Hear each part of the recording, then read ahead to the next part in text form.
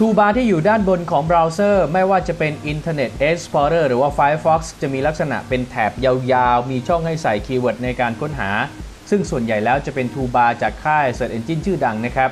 แต่ว่าทูบาร์บางตัวนั้นเป็นซอฟต์แวร์จากบริษัทโฆษณาออนไลน์ซึ่งนอกจากจะไม่ช่วยการค้นหาดีขึ้นแล้วบางตัวยังดักจับข้อมูลส่วนตัวของเราระหว่างการใช้งานอินเทอร์เน็ตอีกด้วย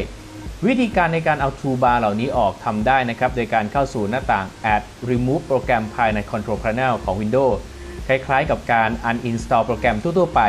แต่ว่าทูบาร์บางตัวที่มีพฤติกรรมไม่พึงประสงค์ก็ไม่สามารถเอาออกได้ด้วยวิธีการนี้นะครับวิธีการผมแนะนำเพิ่มเติมนะครับสามารถเข้าไปได้นะครับที่ autoclean.computersitter.com นะครับแล้วเข้าไปที่เมนูดาวน์โหลด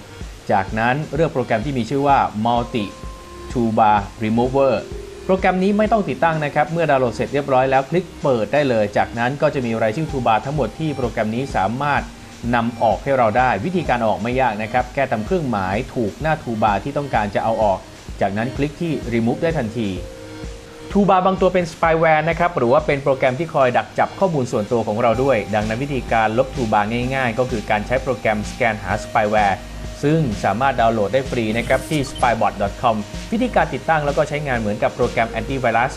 คือสแกนเสร็จเรียบร้อยแล้วเนี่ยก็มีรายงานให้เราสามารถเลือกได้นะครับว่าจะลบหรือจะยังไงก็แล้วแต่ต้องบอกนะครับว่าการแก้ไขหลังจากที่ติดไวรัสหรือสปายแวร์ไปแล้ว